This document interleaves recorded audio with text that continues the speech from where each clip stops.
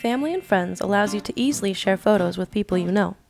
It puts an end to the hassle of attaching photos to emails, and your friends having to download those photos or resize them to see them.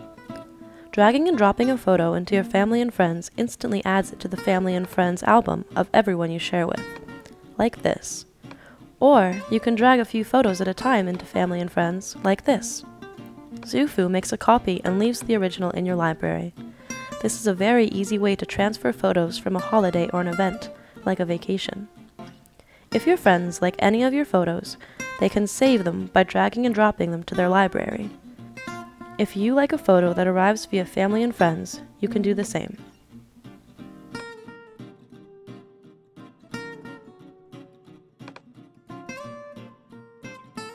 You can see your Family and Friends album by clicking anywhere in the tan area.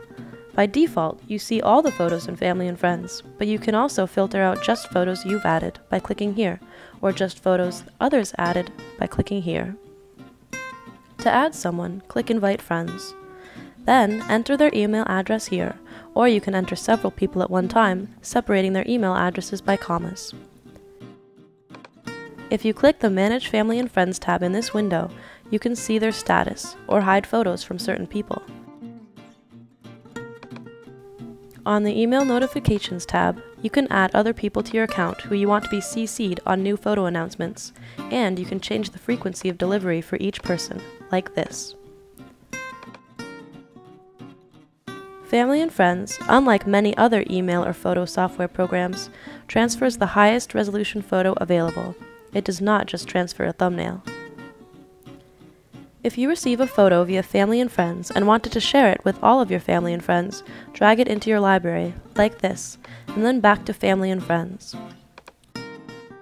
Xufu is intelligent enough to know which people have already received the photo from someone else, and which people have not, and it will not send it to someone twice.